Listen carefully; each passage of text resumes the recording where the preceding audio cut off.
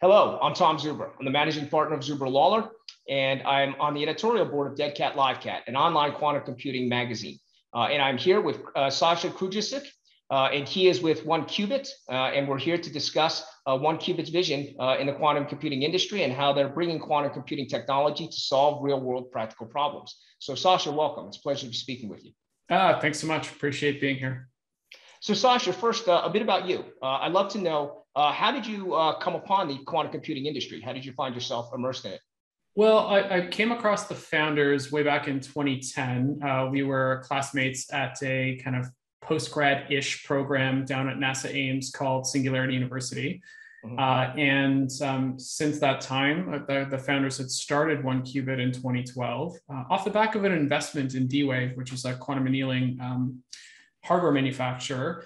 And part of their investment was, part of the nature of their investment was the desire in which to play around with the machines. So once they started to realize that those machines didn't necessarily have software, they thought, gee, wouldn't it be a good idea to be a software company in this emerging industry? We kept in touch over the years, and about 2.5 years ago, I joined the organization, albeit from a different vantage point than most. I don't have a degree in physics or mathematics or computer science.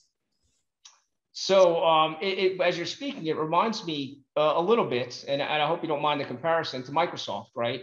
When the traditional computers were emerging on the scene there, Microsoft made a play, and they said, we're going to focus on the software and not on the hardware. We're going to let IBM do that. And of course, Microsoft reaped the benefits of that. IBM became, obviously, IBM, a great company in its own right. But Microsoft obviously reaped the benefits of focusing on the software. Do you talk about that? I'd love to think that we're on track to become one of the world's largest companies. But I think that the whole space is very, very early in its development. And I think the nature of our position as an organization that is primarily a software company is that we get to see the different hardware types kind of emerge through the different technical milestones that they achieve and work with a lot of those organizations in which to achieve them. So we get this really wonderful vantage points and experience base being one of the earliest companies in this field to be able to share that perspective, not only with people who are interested in doing experimental quantum computing in the kind of fault tolerant gate model sense, but then also work with some of the hardware manufacturers to kind of glean some insight from our experience of 8+ years in the industry. So, we've seen a lot, we've done a lot, and it helps us assess the landscape, the maturity of it, what types of adoption we may want to encourage, and then also try to help to accelerate the development both on the hardware and software side of things. Yeah, very exciting. And so let's talk about the software a bit. For the audience's sake, can you describe, in layman's terms, what does 1QBit software do? Yeah, so it's not a singular piece of software that we've necessarily developed. We're engaged in a couple of different focused efforts. So the first thing, just as a couple of points of distinction, one is we really work on advanced and quantum computing hardware and software solutions. So we're not, even though we do a lot of work in quantum computing development, we also look at kind of the leading edge of classical-based computation and ways in which that we can leverage them and apply those to high-value problems that may seem intractable or unsolvable with the traditional kind of high-performance computing capabilities that exist out there.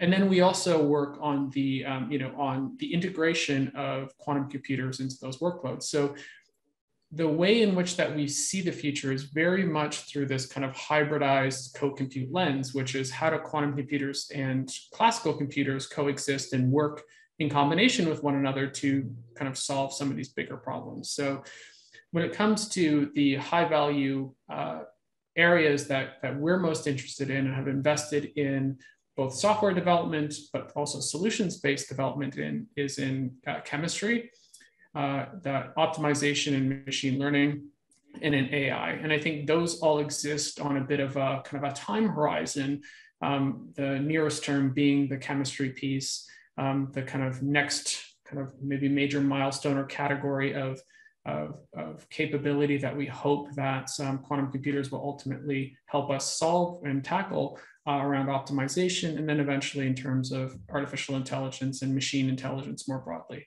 But those things are always run through the lens of both advanced classical solutions working alongside quantum computers. So those things that's kind of our philosophy of it. And having, I guess, been around the block for a little while, we get to derive a lot of experience and target what we think to be the most valuable use of this type of computation moving forward.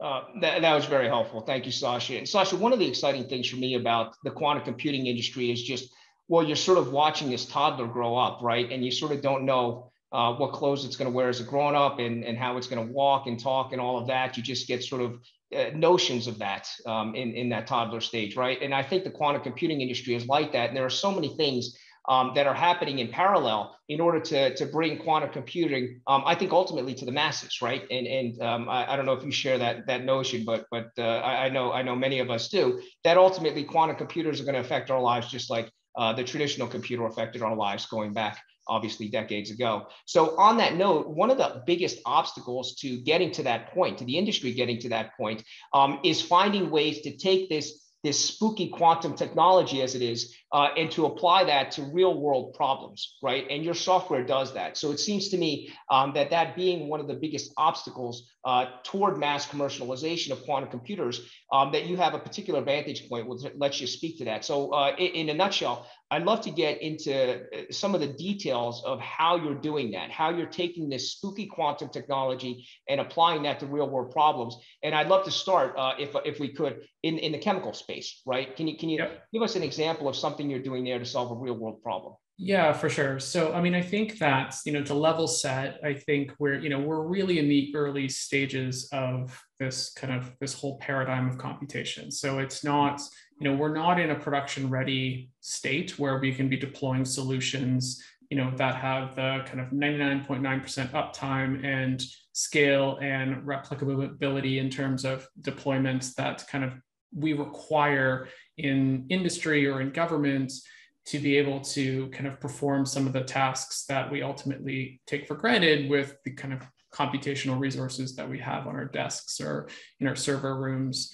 around the world, doing a lot of these high value work. And the way to think about quantum computers today is that they're largely experimental, and the requirements to build these devices and control these facets of nature and matter at the lowest levels, where they, the way in which things interact within the computer, a quantum computer specifically, aren't, they're not as, it's not as obvious, or it's not as intuitive to the way in which that we see the world at our kind of macroscopic scale.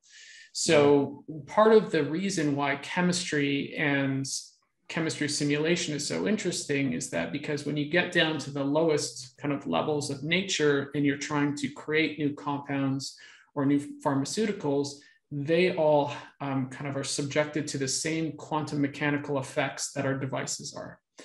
So the reason why we think it's really interesting to invest behind that is that when you're dealing with all the kind of the spooky effects, as you called it, in chemistry, and you're trying to model those spooky effects into a digital computer or a classical computer, the size and complexity of trying to model all those spooky effects becomes immediately too immense for you to be able to compute in a simulation.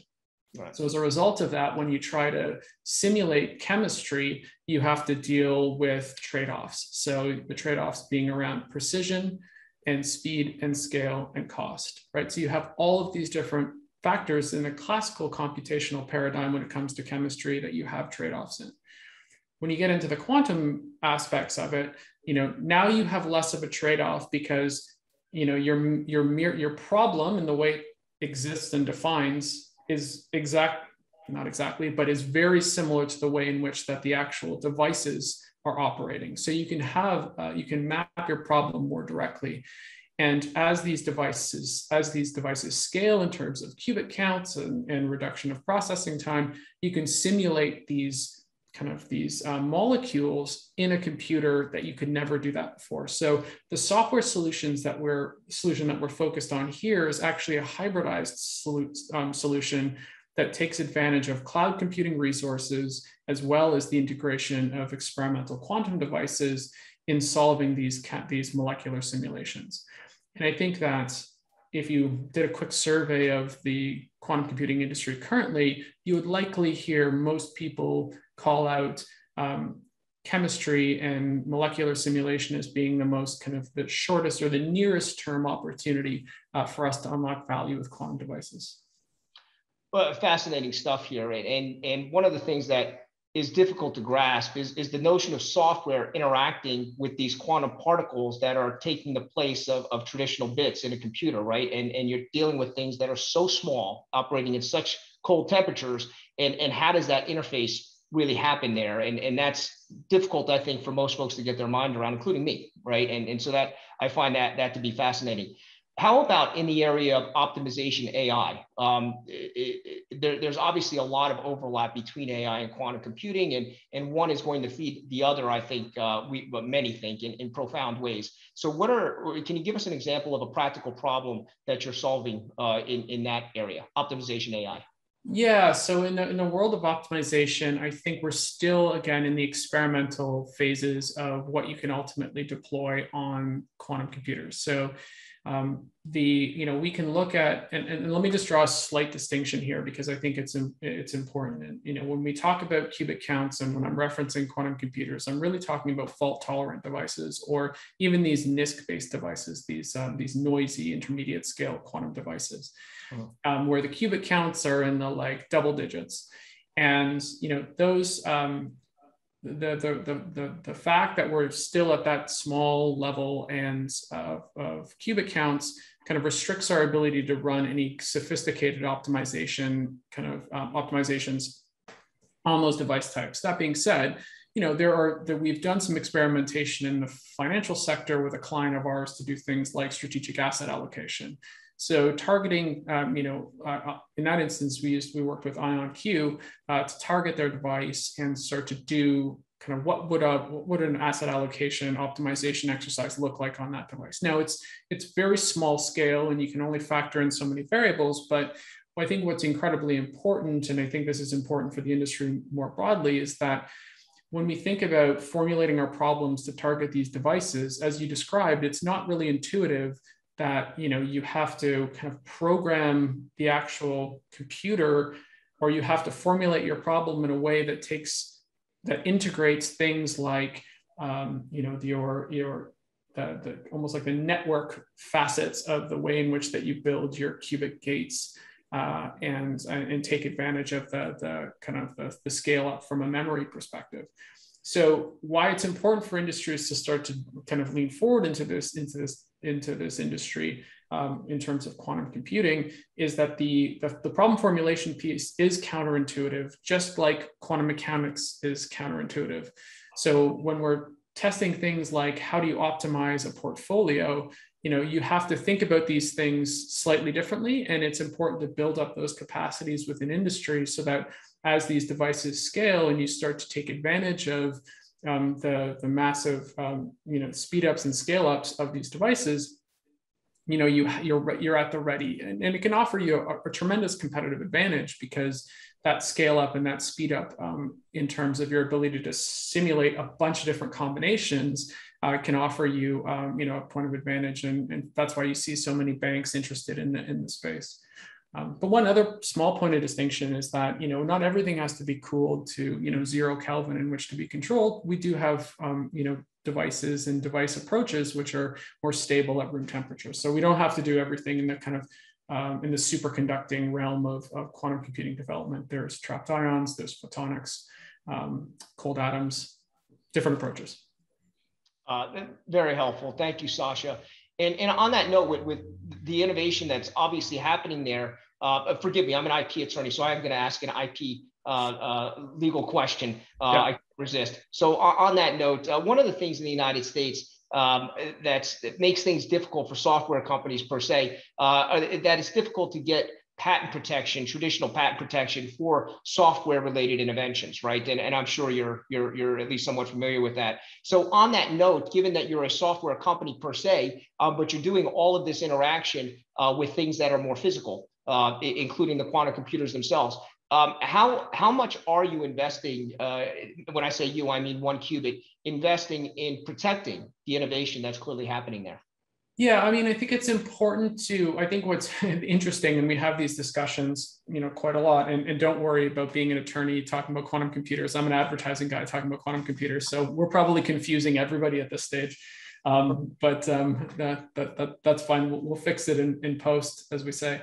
From an IP perspective, I think that, as you start to develop these kind of novel approaches or innovations around the applications of these devices, it begs a lot of questions as to what the future value is going to be. And oftentimes you're taking, educated guesses as to whether or not what you've developed is going to be the thing, or it's going to be another one of those things that is not as relevant as you had hoped. And when you think about the value of the industry, in the end state, you're likely going to be able to, and this is true of most industries, is that like the value will likely kind of gravitate towards the extremes, meaning the kind of the device and the software that's interacting with the device, and then the outcomes in which that it's creating. So, for us, when we think about our kind of core IP strategy, we really look at it through that lens, which is, if the value on the front end of investing heavily in chemistry is the fact that you can reduce, you no longer need labs, and you can start to simulate all the molecules through your laptop, and that reduces the cost of research and development and material discovery, and can generate all kinds of efficiencies and green materials that can, radically kind of change the world. That's where that value lies. So it's really about trying to assess where you anticipate the value to lie. And I think that, I think from my personal perspective, like owning IP in a rent-seeking kind of capacity isn't contributing value to the industry more generally. So yeah, that's kind of the way we think about it, and I think about it. Well, very good. And on that note of innovation, we say, okay, we're going to make software that's going to interact with these quantum computers to solve practical problems. And that sort of sounds straightforward enough, but there are obviously 100, 1,000, 1,000,000 problems that need to be solved between here and there.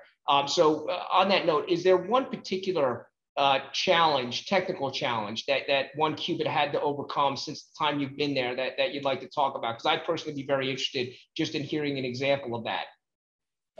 Yeah, I think that it's never just the one thing, right? And I think that if I were to, the chemistry folks would be like, hey, no, the stuff that we're doing in chemistry is the one big technical hurdle, like the fact that you can, you can use quantum computers and classical computers side by side in a particular software solution is, we solve that big technical challenge, which is a big technical challenge. The hardware team would talk about, all the error correction and noise mitigation strategies and the products associated with how to architect your hardware is the most appropriate technical challenge. And then our healthcare team would be like, we've actually deployed an AI solution in radiology and we're actually saving lives. So so I think that it's hard to just, distill it into one, because I think our organization, in spite of being like 140 people, actually have small teams that are dedicated towards overcoming some of these technical barriers of adoption.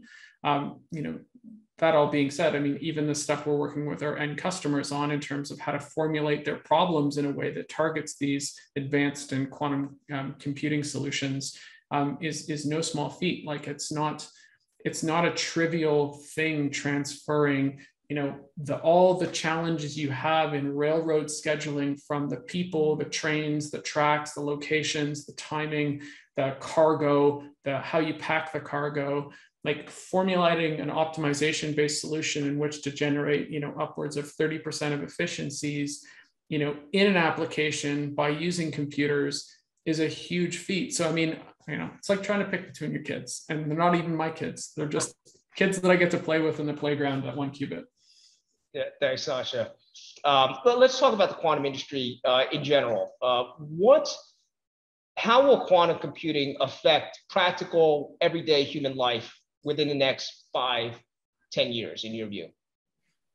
I mean, don't think you're going to see it. I think that's probably the best way to answer that question, is that it's going to be the things that operate or unlock, some of the kind of novel innovations in the world that you ultimately appreciate, but will probably be the unsung hero in the background. So if you're looking at things like desalination of water, and there's a particular approach or technology that's been developed off the back of quantum computation in terms of like what's required in which to desalinize water so you can have clean potable water from the ocean, then there may be instances where you see the applications of quantum computers in that capacity, or if you see generating large scale efficiencies in the way in which that emergency services tap into disaster response, right? Your ability to do these high-powered simulations or combinatorial optimizations in particular facets of the world, through simulation, I think is where you're going to see the impacts. But you're not going to turn around and say, like, as a regular person on the street, like, thank God for quantum computing, because now we've had reduced, the duration of getting emergency relief into this kind of part of the Americas that has just dealt with an earthquake. You're going to probably thank the fact that we were able to, all the people and the resources in which to get there. So I think it's going to be more of an unsung hero in the background of a lot of these things. Especially in the kind of 5-year time horizon. I think when you get to like the 10+ year horizon, I mean, it becomes total speculation. And I know you're a sci-fi guy. So, I mean, I think the way to, what our hope is just, advancing machine intelligence, through the kind of leveraging of these types of resources to kind of improve the way in which that we all interact with society and technologies moving forward. Do you think that quantum computers will ever, whether it's 5 years, 10 years, be mass commercialized, so to speak? I think maybe, I guess, is the answer. I think one of the questions that's a prevailing question is in the industry and even outside the industry is, what is this stuff good for? And I think we have a sense of what the ultimate applications will be for quantum devices as they, achieve that fault tolerant at scale, 99% uptime type of milestones in terms of that development. But the nature of the devices as we understand them today are still very new to us. And much like quantum mechanics is counterintuitive, trying to understand what quantum computers can ultimately do in the world is also counterintuitive, because you have to kind of deprogram the way in which that you look at things through this very deterministic lens and start to think about things through a probabilistic lens, which begs all kinds of questions. So I think that there may be some kind of chance that every one of us will have a quantum computer in our kind of on our desktop or in our laptop. I just, what we would use those for, I think, is part of the exciting reason why you'd want to get into this industry is, how do you start to leverage these emerging capabilities to do things differently than have been done before? It's fun to think about Moore's law in this context, right? Because it's tempting to dismiss Moore's law, and can that really go on forever? And at the same time, here we are, and it seems perhaps it can. And every time you think you're going to hit a wall, then there's a new innovation. Nanotechnology should obviously take us to another exponential curve, and so on and so forth. So then you wonder, is Moore's law going to continue to apply to quantum computers? So you compare the cell phone that we have today to the computer that took the man to the moon and took up a whole room, and it's 1,000,000 times more powerful, and you extrapolate forward. And if you do the same thing in quantum computers, are we going to have something sitting on our desk like an Apple IIe that does what quantum computers do? And obviously you've got all kinds of issues. I heard your note about not having to be at 4 Kelvin and so forth in all circumstances, but still there are those hurdles. And it's just wonder how long is Moore's law going to hold true? My perspective on that is that the levels. So first and foremost, we keep bumping up against it, and I think that the interest in computation as kind of a general, facet of our society and economy is going to continue to gain interest and gain traction. You look at the machine learning and deep learning field as it exists today. It's maybe 10 or 100 folds more advanced than it was even a couple of years ago. And even there, where we see these beautiful beautiful outcomes of of computers that are beating humans in particular games, or we're seeing the advancements of robotics in controlling things at that kind of a human-like level. The computational cost required to do some of those things are so immense that it becomes, you start to bump up against what you can actually do that's meaningful and novel and impactful. But in accordance with that is the levels of investment and interest that you're getting from, governments and universities and people to get involved into things like artificial intelligence and machine learning. And those things are interrelated with quantum computing in many facets. And I think that if we think about it from a more broad perspective as to what drives the acceleration or the doubling of computational capability with Moore's law, a lot of it has to do with the commercial realities or the investment realities that are associated with it. So I think that, collectively the world believes in computation and is investing accordingly. So I don't imagine it's going to slow down anytime soon because the stakes are so high. Yeah, I agree with that.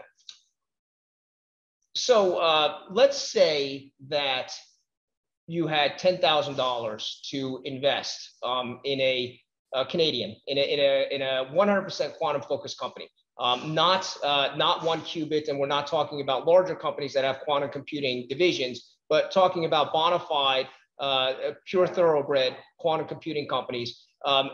Would you, and you may not want to answer, but I'd really push you to try and answer, besides one qubit, what company would you invest in and why? One, that's a terribly unfair question. Part of the reason why we're agnostic and try to work with everybody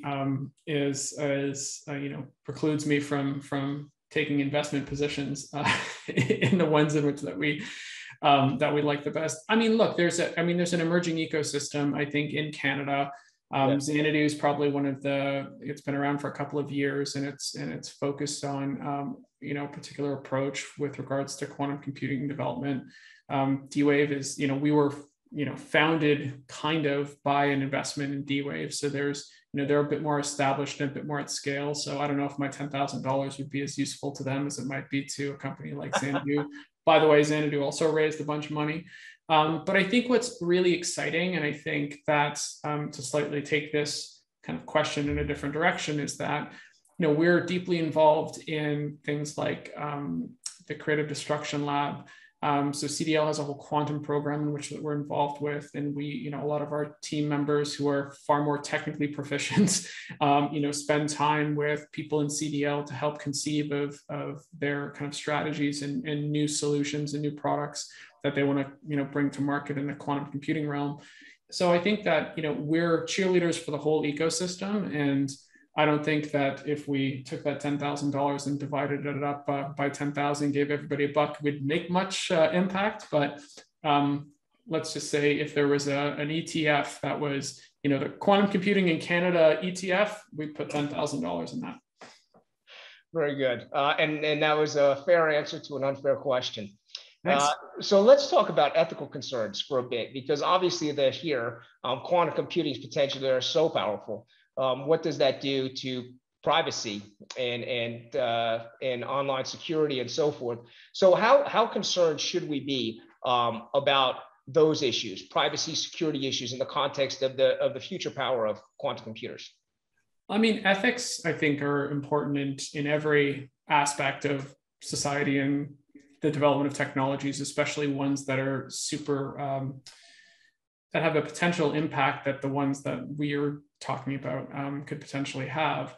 And I think that from a security perspective, there's many organizations that have very specific targeted solutions for this kind of inevitability of RSA encryption, falling prey to quantum computers. Now, I think that, and the reason why that is a future risk is that, we use prime numbers, pick two prime numbers and it gives you a really long other number. And that gives you kind of like your shared code as you transmit data, using RSA encryption across, your device. So to your bank and so forth. And the reason why quantum computers are, a threat to that is because you can factor you can factor big numbers and determine what the kind of those two prime numbers are, which are frankly the kind of keys to unlock that encryption. Right. So I think that there's definitely a realistic or potential threat there. I just think that the ability in which to step around or step sideways against those threats.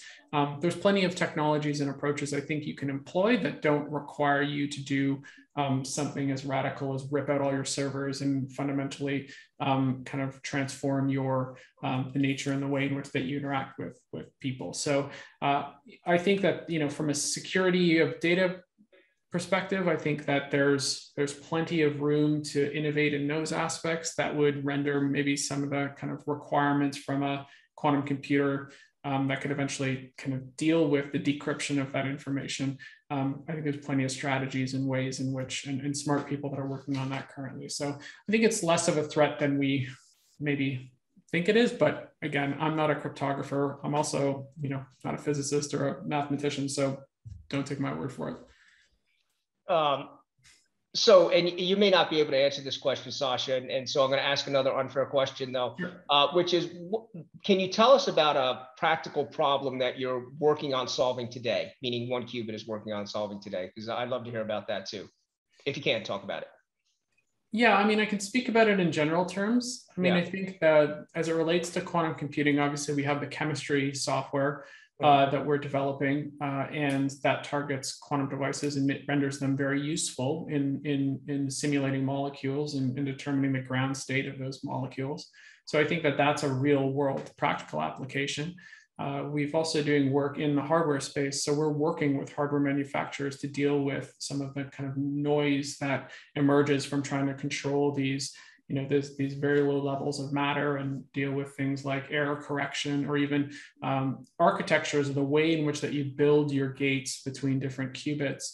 All of those strategies and kind of requirements of building these devices are there, and it requires, a village in which to be able to try to solve for that, because, there's different kind of technologies and strategies that emerge from different kind of corners of the world. And the team and the work that we're doing in that space is targeting specifically kind of some of those quantum computing challenges. So it's like they're real world and they're practical. They're just not in the like, does it make Fortnite run faster on my device? Probably not, and not in the anytime soon. So it's probably going to be a less of a kind of a sexy story to tell your kids about, the work you did on quantum computers today. Fair enough, but still pretty awesome. So the most important question of this exchange, what's your favorite movie and why? Okay. So you tried to pin me down and force me to give you a sci-fi example, and I immediately rejected that's the only question I rejected in the list.